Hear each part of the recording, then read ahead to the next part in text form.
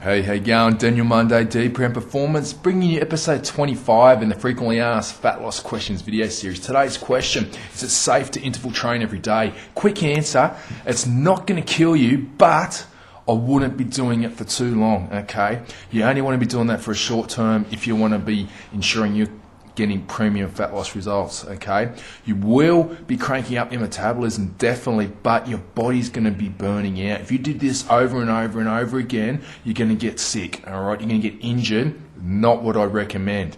So if you want to do it, you're really motivated, you're really keen, that's great.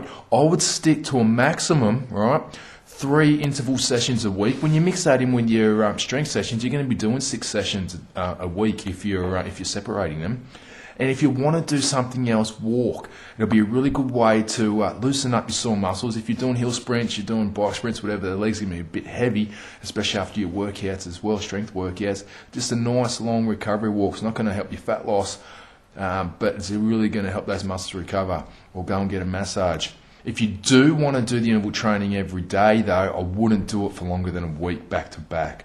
Okay, you could have a high intensity week where you just torture yourself, just go to town, but make sure you have an easier intensity week the next one, just to ensure that you stay on top of your game. And definitely don't do it if you're feeling a bit under the weather. If you're a bit sick, don't do it. Okay, you got to make sure you're 100% healthy. So, Daniel Munday with another frequently asked fat loss question video series for you. If you want to see more, danielmunday.com/DPM. It's got all the access. You can get free access to all of the videos in this series. Check it out. I'll see you there. Bye.